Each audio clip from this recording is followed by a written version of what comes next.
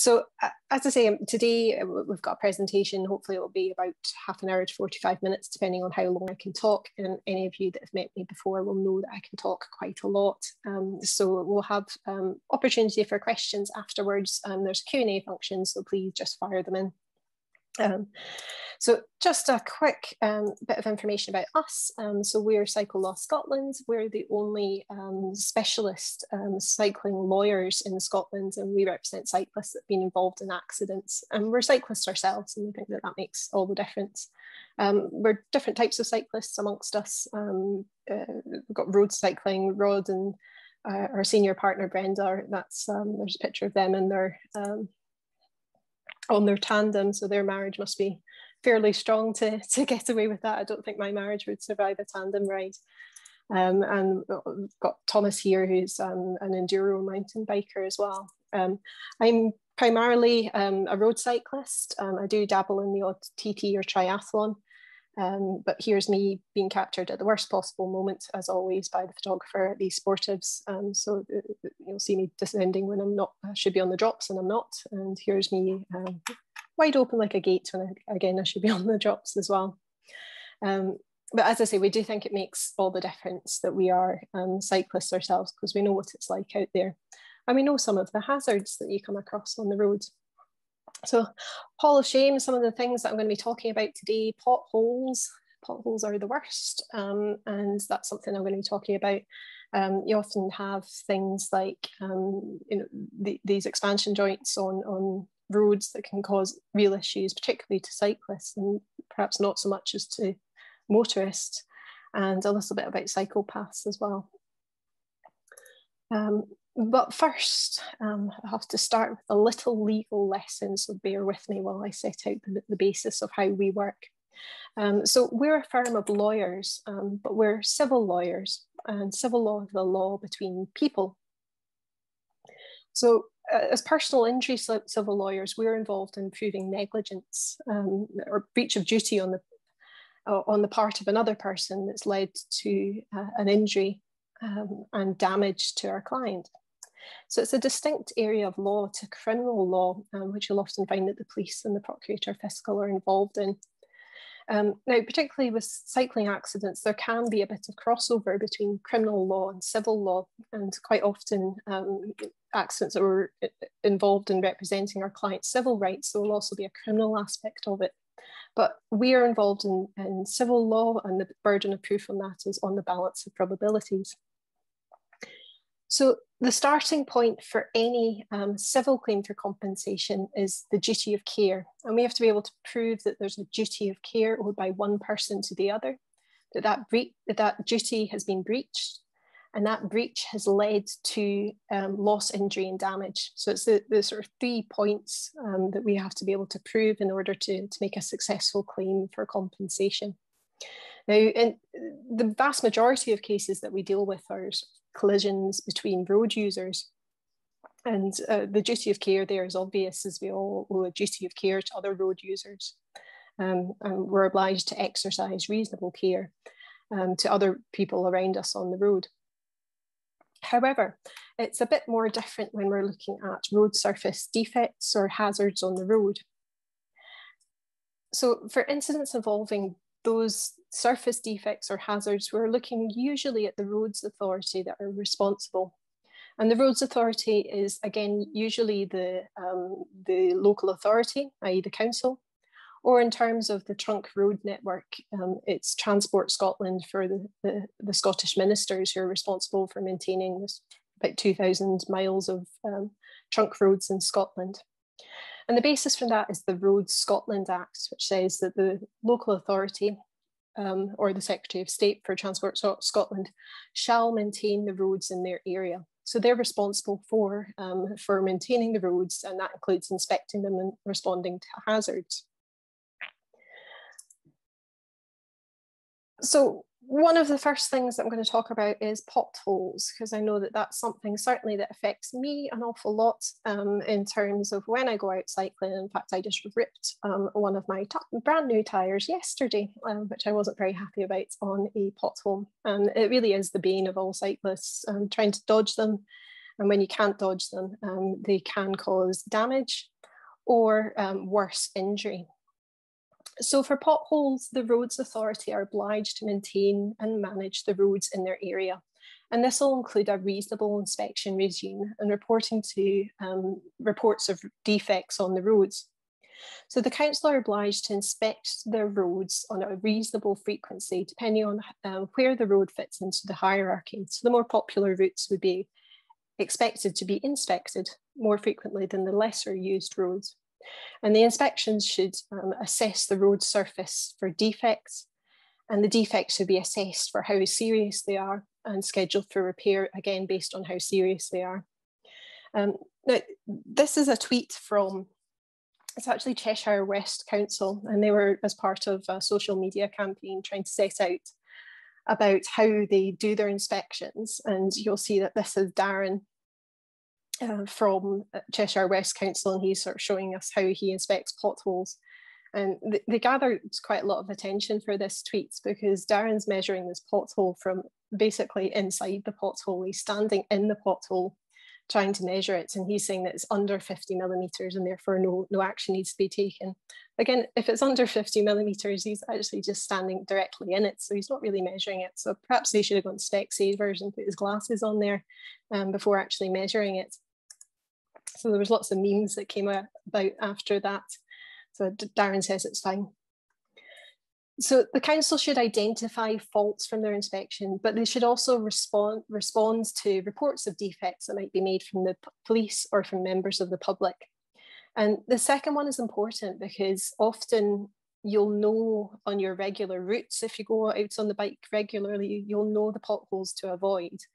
But it's one thing being aware of them and knowing that you can avoid them. But it's important, if you can, to report each pothole that you find that's a danger to the council so that they can be aware of it, and hopefully it can be responded to and repaired so somebody doesn't have an accident on it. You can normally report via your local authority area on their website. They'll have a reporting pothole or road defects function, and it's worthwhile doing that. There's also websites like fillthathole.org.uk. Now type that one in very carefully, because if you type .com, it's an entirely different type of website. So if you go to fillthathole.org.uk and you can specify exactly where a pothole is, and they will send a report to the relevant local authority on your behalf. And it's worthwhile doing that.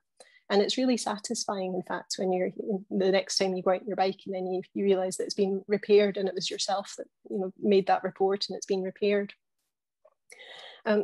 So in terms of pothole cases, they are certainly amongst the more difficult that we deal with, because it's not enough for us to be able to show that a pothole existed. That's the easy part. We have to be able to show that the council or the Roads Authority knew or ought to have known that the pothole was there and ought to have done something about it prior to the accident. So often what a lot of our job is to try and gather the information about how long the pothole had been there for. And usually our client isn't able to say because if they knew the pothole was there, then they wouldn't have gone into it. But if we're able to gather information about how long the pothole had been there and when the council ought to have noted it and done something about it. And some of the ways that we can do that is by doing freedom of information requests to see recent inspection records and the maintenance records from the road. We can contact local householders or business owners who might be able to speak to how long the pothole had been there for. And we can instruct highways maintenance experts to review the evidence and provide a review on what a reasonable roads authority ought to have done in the circumstances. And all of this is really necessary for us to be able to prove a case. So I'm not sure if that video is going to work. Well, that's a shame. Oh, here we go. So I wanted to give you, and I'll hopefully be able to play this again. This is a real live case that we dealt with. And this is my client's head cam. Oh, there he goes. I'll see if I can play that again. Let's see. There we go.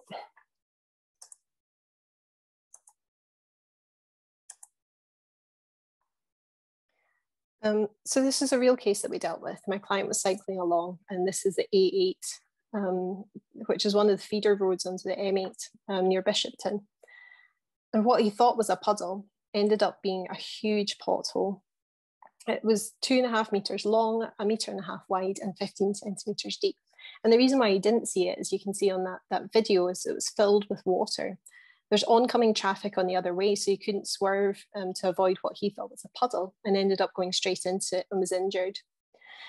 So although we had that video footage, and he then went back later in order to take further photographs and measurements of the pothole, it wasn't enough for us to be able to show that the pothole existed. What we had to do in that case is to find out about when the council ought to have known it was there and when they ought to have done something about it. So this was Renfrewshire Council, and what we did is we carried out Freedom of Information requests to find out what the inspection regime for the area was. And we found that the road was subject to monthly inspections. And as it turns out, the road was actually inspected just 3 days before the accident.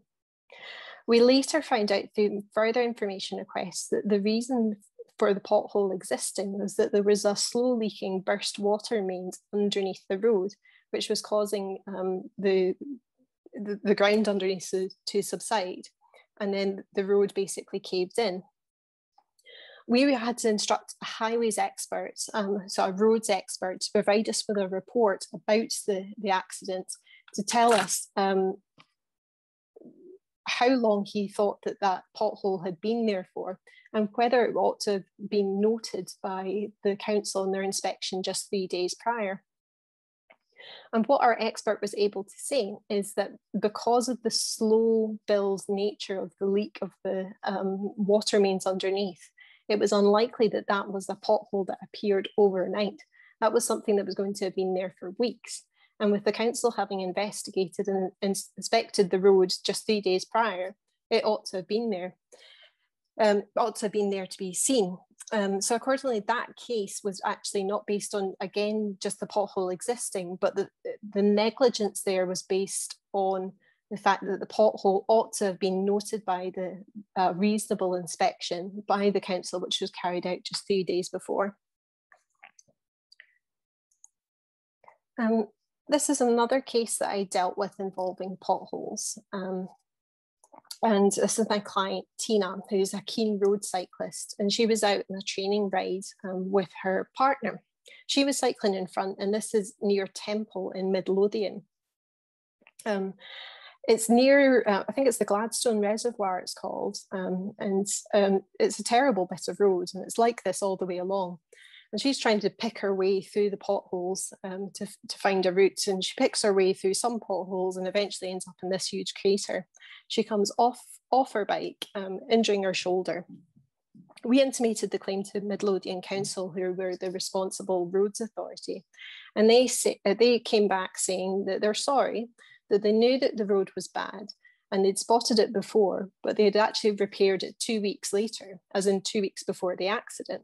Now, we knew that this wasn't the case because, first of all, we had these photographs from the time of the accident. And we also had her boyfriend who had gone out on his bicycle a number of weeks later to take some more photographs and some more measurements.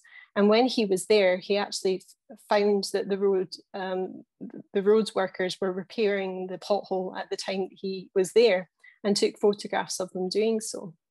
So whether or not it was the council had made a recording error on when the pothole had been repaired, or whether they had sought to wholly mislead us, well, I suppose we'll never know. But quite quickly after it was pointed out that the area hadn't been repaired, because we had time-stamped photographs of the road workers actually repairing the road, they were quickly caved in and made a settlement of the case.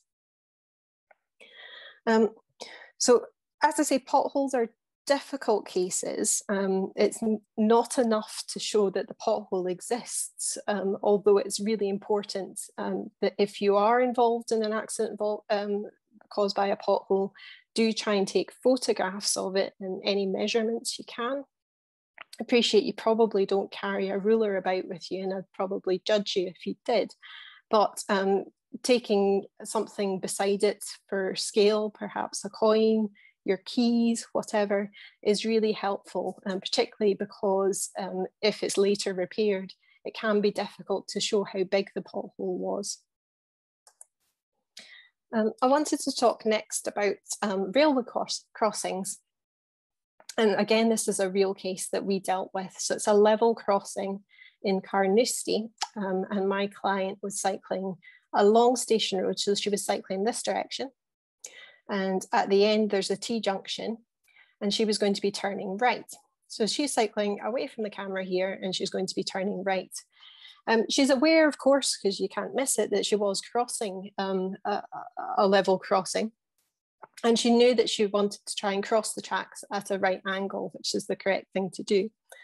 What she hadn't spotted is right here is a tiny blue cyclist dismount sign, which in our opinion was far too close to the actual crossing to actually give her any warning or opportunity to do anything about it. And in any event, she's got traffic coming this way, traffic behind her. There's no opportunity for her to dismount. In any event, she didn't see the sign, and she was proceeding across the level crossing. And again, we've got a video of what happened to her. It's not a great quality, but I'll show it all the same if I can get it to play. Is this going to work? Nope.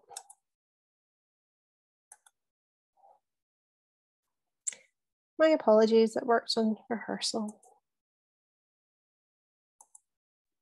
Nope, here we go. And there's down the bottom left-hand side, there's a... I'm on it, I've got it. Oh. So she comes directly off, and she's on the ground. She hurts her shoulder, she hurts her wrists, both thighs, or sort of because she goes directly over the handlebars. And she's not sure exactly what caused it to happen. I'll start again because it comes so suddenly. I'll see if I can get it to work again. So here she is cycling along, approaching, trying to cross at right angles, also get towards the right-hand side, and she's straight off. And only afterwards does she find out. I'll get the next slide. That what had happened is that although she managed to cross the level crossings at exactly right angles as she ought to have done, her front tire has slipped in between these flangeway mats, and it's this rubber matting. And the flangeway mats had come apart with this perfect 23mm road bike sized gap in the middle, and her front tire had become wedged in that, and she'd come straight over the handlebars. So she was really concerned that other cyclists might have the same problem. So this is actually a staffed level crossing. So whenever it's in operation, and go back, right here, that's staffed by a level crossing operator. So there's somebody there all day, every day, looking after the level crossing. Apparently the station, no, that's really the station master, the crossing master stuck his head out the window and asked if she was okay, but that was that. There was no other assistance given to her, and she had to limp home. So what we were able to find out from Freedom of Information requests to Network Rail, who were responsible for the level crossing. So for here, it wasn't actually the Roads Authority, it was Network Rail who were responsible for the level crossing as part of the railway network, is that they knew that there was problems with these gaps appearing between these mats. And they knew that this could cause hazards to cyclists. And also, perhaps more concerningly, they acknowledged that this could cause problems to people crossing with buggies and prams as well. So you would hate to think of, sort of a buggy or pram getting stuck on a level crossing here. So they knew that there was this problem, but didn't actually seem to do anything about it, considering that, and these mats can be easily sort of pulled together. They've got special hooks that they can use, and they just sort of nudge them together. It's not a big job. It's just something that can be done in just a few seconds.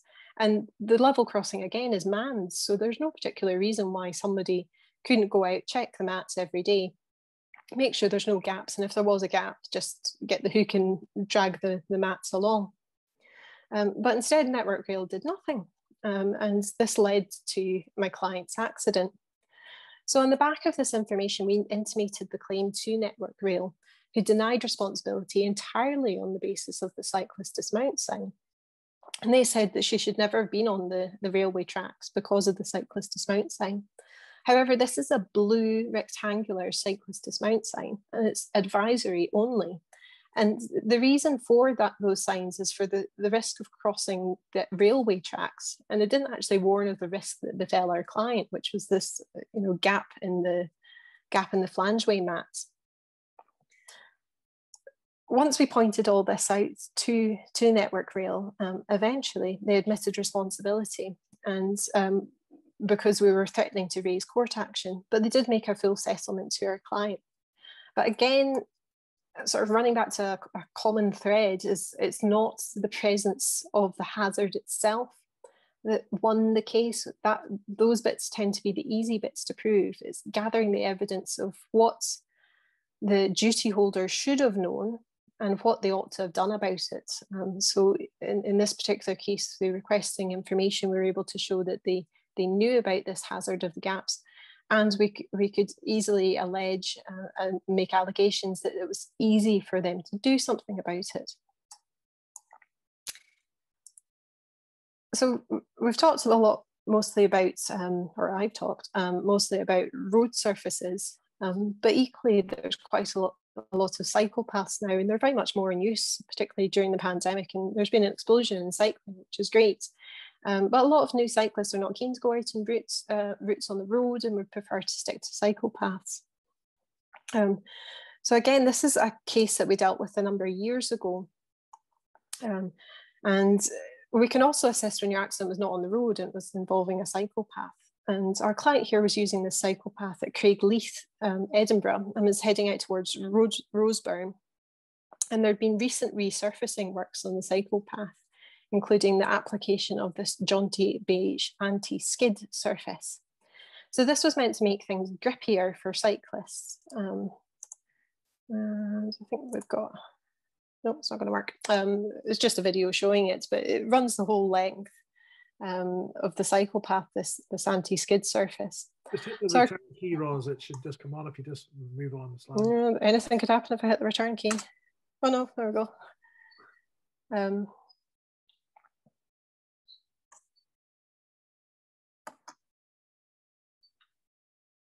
So presumably the council thought they were doing something good for the cyclists by installing this on the main cycle path. However, our client went onto the cycle path, and all of a sudden his bike went from underneath him when the surface was wet.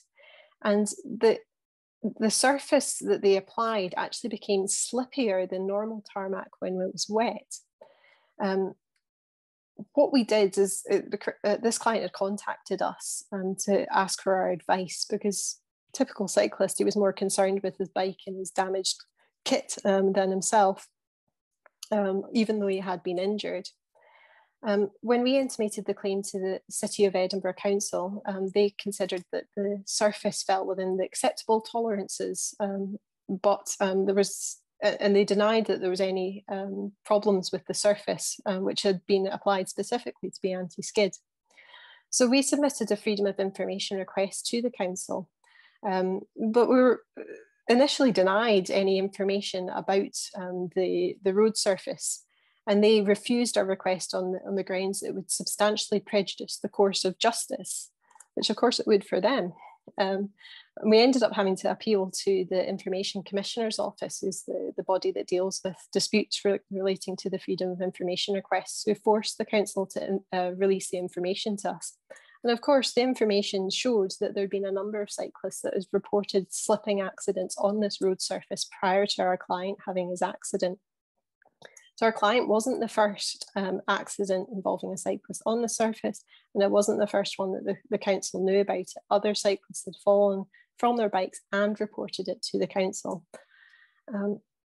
So after we pointed this out, we were able to negotiate a settlement for our client that he was very delighted with, and we were glad to be able to help. So again, it's really important if you have had an accident, even if you're not intending or you're not keen to make a claim for compensation, we would always suggest that you report it to the relevant body, whether that's the council, Transport Scotland, or the owners of the property. It's worthwhile reporting that. And if you're not sure who to report it to, pick up the phone to us and we can let you know. We're always happy to, point you in the right direction if we can.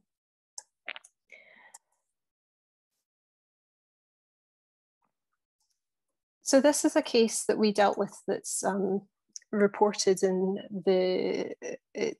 there was a judgment issued in this one because it went through a full court hearing. So our client, David, he's an experienced road cyclist, and he was out on a 65-mile morning ride, and he was heading along the A701. And he was the lead cyclist in the group at the time, and they were riding two abreast. And as they approached the bridge over bigger water, they had noticed grit on the left-hand side. So he'd moved himself to the right to avoid the gravel on the road. But suddenly, without any warning, his bike came to a stop, and he describes it as his handlebars being ripped out of his hands. And he was thrown over his handlebars, and he dislocated his elbow, and that required surgery. And again, cyclists most concerned about their bikes, as BMC Street Racer was damaged extensively, and I think it was written off. So what has caused this accident is this metal strip that was on the carriageway.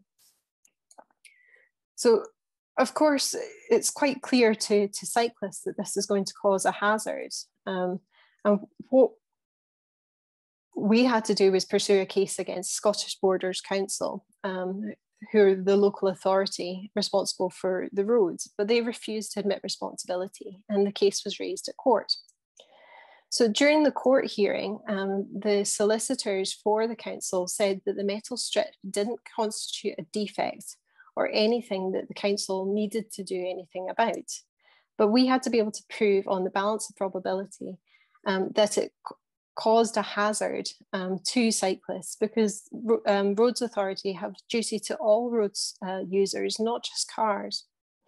But what we received was a successful judgment from the court, who agreed with our arguments that it was in fact a hazard, and it ought to have been apparent to the Roads Authority inspector, because it'd been there for plenty of time, and it ought to have been apparent to our Roads Authority inspector with ordinary competence that it presented a hazard to road users, and in particular cyclists.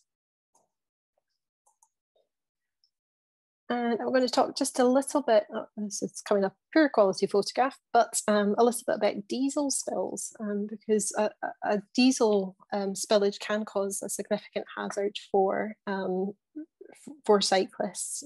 Obviously, on two wheels, there's not much contact with the ground, so if the ground is slippy, it can be a real issue. So again, this is a real life case that we dealt with. Our client was out for a cycle, and he was travelling on Kilmalcolm Road in Port Glasgow. So it's a rural road out in the middle of nowhere.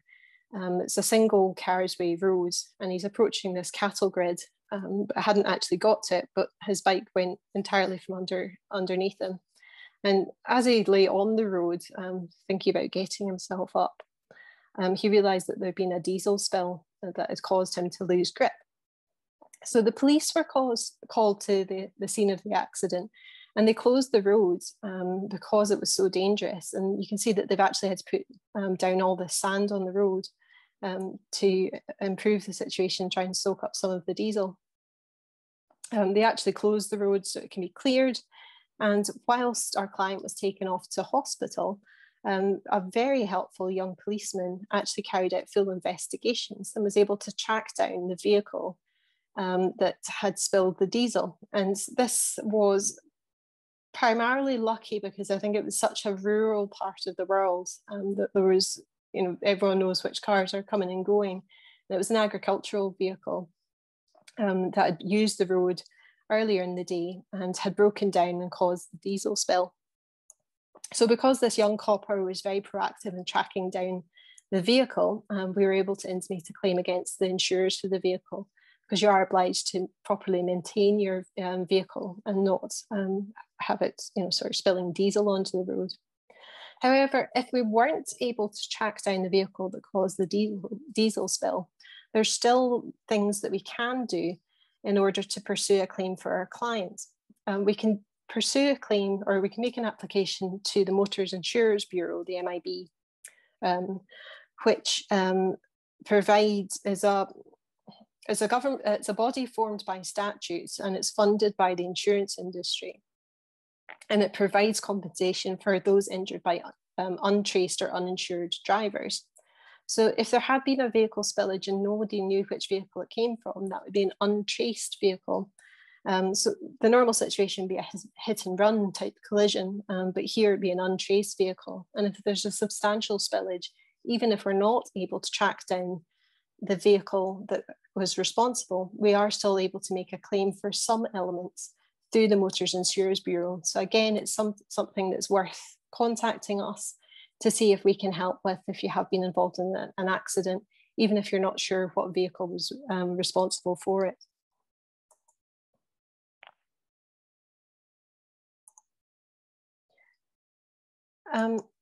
Just wanted to speak a little about the use of experts. So, whilst, as I say, we're keen cyclists and we're experts in personal injury involving cycling accidents, we do often instruct expert witnesses to provide evidence and opinion in cases, and ultimately, if necessary, a court action to provide evidence there. So often we are instructing highways experts and road condition experts to provide evidence. And this is important because it's not for us to say what is reasonable for a council to do. We would need to provide evidence to the court through an expert as to what would be expected of a reasonable roads authority in the circumstances.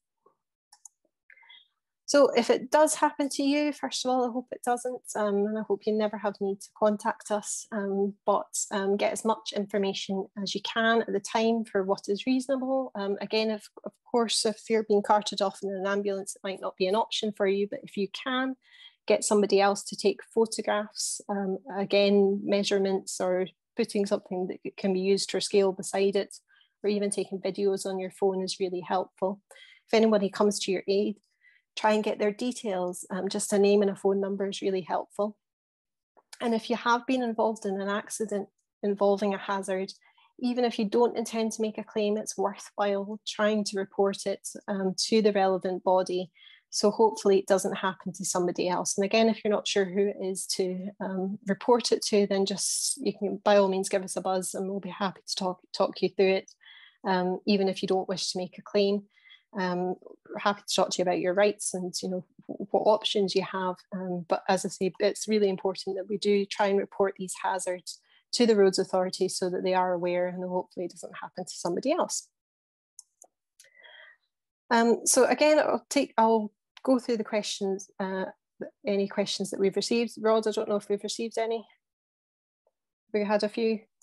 We've had a few comments. You want to maybe deal with this one first, but we've got well, yeah, I've had one sent in advance, which is always helpful. It gives me an opportunity to prepare. I'm afraid I don't know who asked it, so I hope that they've tuned in today. So there's a question that was provided in advance. So what would happen if somebody suffered an injury on a private road? So we've talked a lot about sort of local authorities and roads authorities and how they have duties, but equally private owners also have duties to those entering their land under the Occupiers Liability Scotland Act 1960. So private owners must show such care as in all the circumstances of the case is reasonable to see that a person will not suffer injury or damage by reason of any danger. So it's entirely fact sensitive. So the important word there is reasonable. Is what is reasonable in the circumstances. So again, it really depends on what hazard and where, and how often you're expecting people on your land. So there was a specific question as part of that, is if the cyclist did not have the prior consent of the road owner, that doesn't make any difference whether it was a trespasser or somebody that was invited onto the property, owners still have a duty to show reasonable care in the circumstances. Again, it's in the circumstances, but the law doesn't, in Scotland, it's different in England, but the law in Scotland doesn't distinguish between trespassers and those with a legitimate or invited reason to be on the land.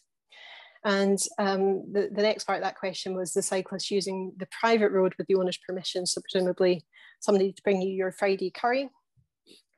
Presumably that will be somebody coming up your driveway, you know, on the bike. Again, if you have an obvious hazard that you're aware of, you ought to do something about it, particularly and perhaps more so for places where you're expecting people to be. So you might expect people to come up your driveway or walk up your path. So if you have a big hole there, then you might want to think about doing something because you could be subject to a claim.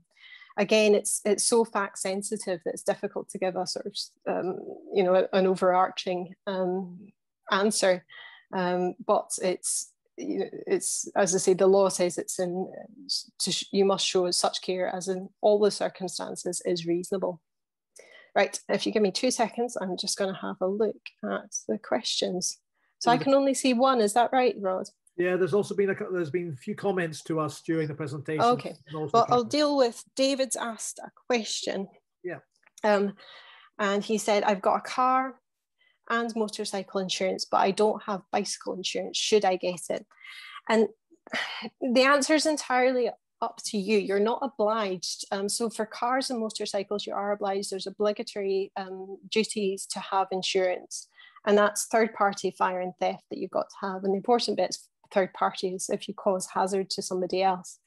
And there's good reason for having obligatory insurance in those or sort of compulsory insurance in those circumstances, is because driving a car and you know, using a motorcycle is dangerous, and you pose quite a big danger to pedestrians and more vulnerable road users. Cyclists generally don't pose a lot of danger to other people. And, you know, I suppose for that reason, there's not compulsory insurance there. If you wanted to get insurance, there's various organisations that you could join. There's British Cycling, there's Cycling UK. I think if you were joining Triathlon Scotland or some of those other you know, sporting organisations, then public liability insurance is included in that. But you might also want to check your house insurance, because you might be covered under that for public liability insurance. So again, if you want to get it, you can get it. I only have it when I have British Cycling membership, and I only have British Cycling membership when I actually race, which is not very often. So, you know, personally, I don't always have it, but I make the decision that I don't often pose any particular harm or any hazard to anyone else. So I don't think I need it all the time. But again, as I say, it's at your discretion. The advice definitely is to say, check your household contents, because people just perhaps do that, do they? So is it in chat? Here we go. Yeah, so Joseph suggested that what 3 words is quite a good program to use to locate the pothole, which of course it is. Yep, Joseph is my new best friend because I love What 3 Words. I find it so helpful, especially when you're out in the middle of nowhere and somebody says, oh, there was a big massive pothole just beside that White House out past the wiggly roads over the bridge, and I don't know where it is, but if somebody can direct me to What 3 Words, it's brilliant.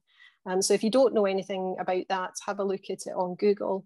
It's a great website that divides the whole world up into, and I think it's 3 meter squares. And gives it a 3 words reference.